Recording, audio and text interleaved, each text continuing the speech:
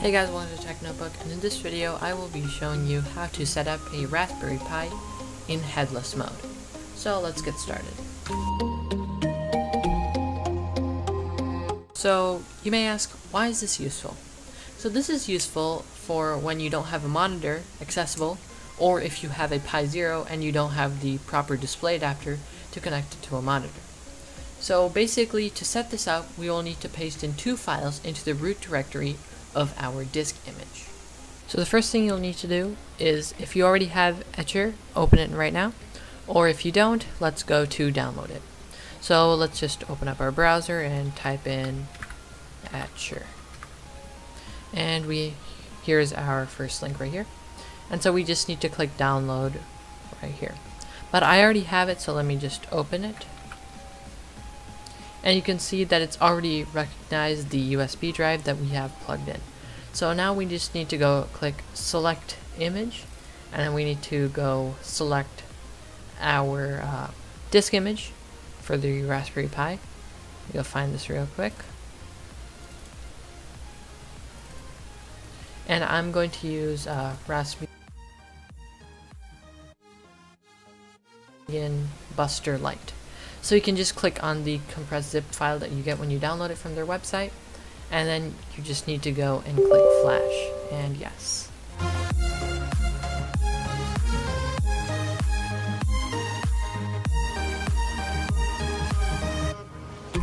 And so now, as you can see, the disk image has finished flashing onto the SD card.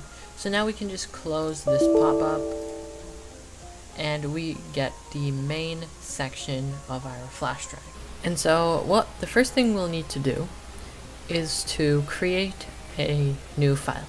So let's just right click, go to new, and just go to text document for now.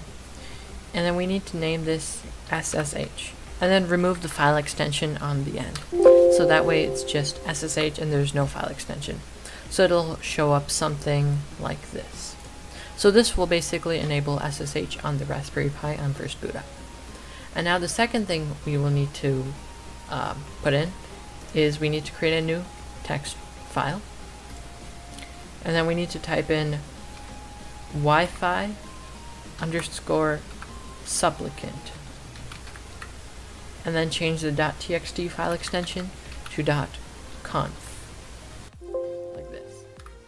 So now we just need to go and open it, and you can see that it opened a notepad, and I already have this set up right here, but I will have all this text in the description below, so you can copy and paste it into your Wi-Fi supplicant file.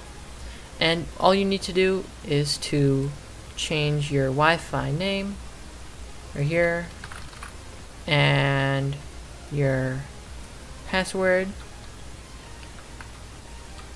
And here you go. So now when the Raspberry Pi boots up, the SSH will be enabled and it will automatically connect to your Wi-Fi network, so then that way you can use SSH from your computer and you can log into the Pi. So now that we've loaded up all these files onto the Raspberry Pi, what we'll need to do is to open up our SSH software.